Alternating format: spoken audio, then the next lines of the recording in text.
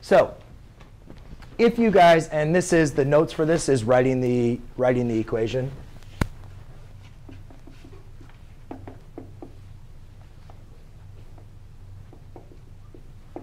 Writing the equation of a quadratic of a line, basically. So now, two things we need to remember. If I'm asking you to write the equation, we know that y equals a times x minus h squared plus k is vertex form, right? And y equals a times x squared plus bx plus c is going to be standard form.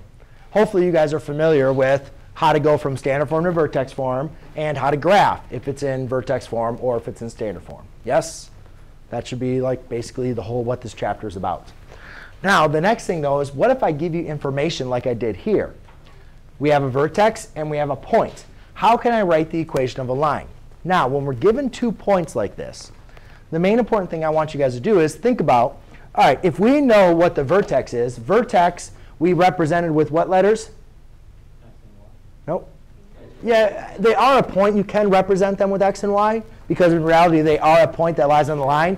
However, specifically, we always like to use h and k. And then for any other point that was not, the reason why we use h and k because that was specific point, right? The vertex is the absolute highest or absolute minimum. However, it is a point. It is an x, y point on the graph. But for all the other points that were on the line, we used x and y. Because remember, the a, that basically tells you your compression. So ladies and gentlemen, if I want to write the equation of this parabola, all I simply need to do is just plug in this information using the vertex form. Do you see how this has an x and a y, an h and a k? If I plug in all this information, what is the only letter I still have to solve for? A. Because I know what y is. Y is the point that it has to go through. So I'd say 9 is equal to a times x, which is 6, minus 2 squared minus 3. Does everybody see what I did? Now we just go and simplify. 6 minus 2 is 3. 3 squared is 9.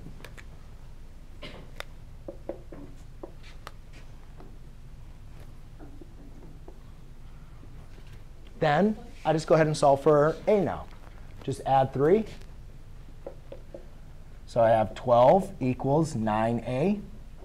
Divide by 9. Divide by 9. 9 does not evenly divide into 12. Yes, did I do something wrong? Yeah. 6 minus 2 is not 3. It's 4. You're right. That's 16. Thank you. Why?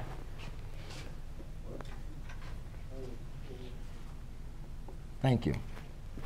Still going to give us a fraction.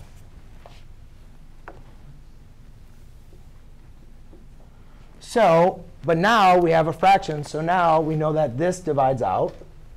So now I have 12 over 16. Well, that's going to be a fraction. But I can reduce that. What number divides into 12 and divides 16? What's the largest number? 4. So that can reduce down to 3/4, right? A is equal to 3/4. So now, ladies and gentlemen, I know a, and I know h and my k.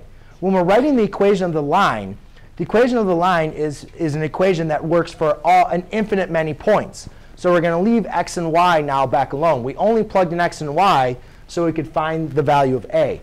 Now, to write our final equation of our line, we'll say y equals 3/4 times x minus 2 squared minus 3. OK? Does that make sense? Now, that's the equation of the line in vertex form. What if I ask you, what is the equation of the line in standard form? Well, I wouldn't want you guys to go back and plug in x and y, because the thing is, we can't plug in h and k here, right?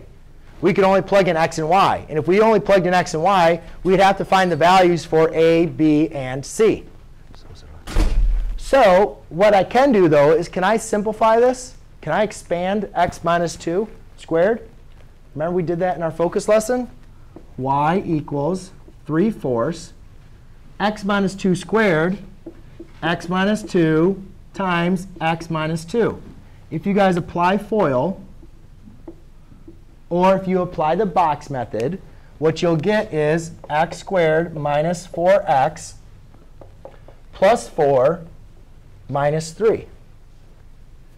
Does everybody agree with me what I just did? I multiplied this out. I just did it in my head. I just didn't show the work because I'm trying to move along. So you'd have to apply FOIL for that. Then I really don't, now I need to apply distributive property. So y equals 3/4 x squared. This, the 4's will divide out, so that's a negative 3x. Again, the 4's divide out, so that's going to be plus 3 minus 3. And your final answer in standard form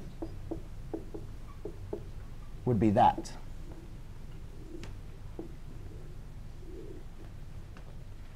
All right, I skipped by some algebra steps to make sure that I could move along with this. Obviously, it'll be